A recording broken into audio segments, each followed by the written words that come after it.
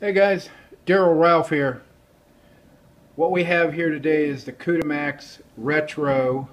Look at that frame, man. Nice and thick. 200,000 stick frame, titanium back, with a new blade style Bowie that we've come out with a compound grind.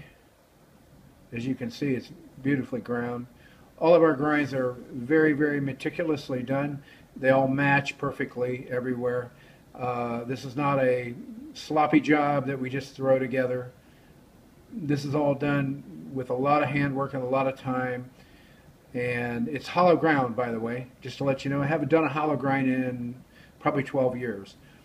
Also, this is some awesome steel that Chad made for us, special. It's PD1 core stainless steel Damascus, and we wanted you to see that part too. This has got a bearing in it. It's got our Maxx Glide pivot bearing system in it, very well made. We make all of the parts of that here except for the balls.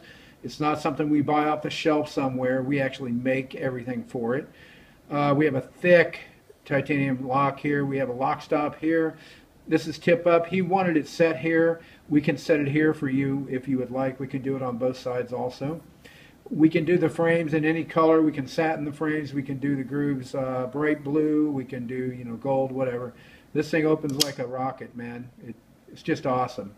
Just wanted to let you know what it looked like. Give you a little hint that we're going to make some more of them. We can make them in the Bowie blade, a Tonto blade. We can make you a compound ground dagger also if you want. Let me know what you think, guys. dralph@earthlink.net. Daryl Ralph. Thank you.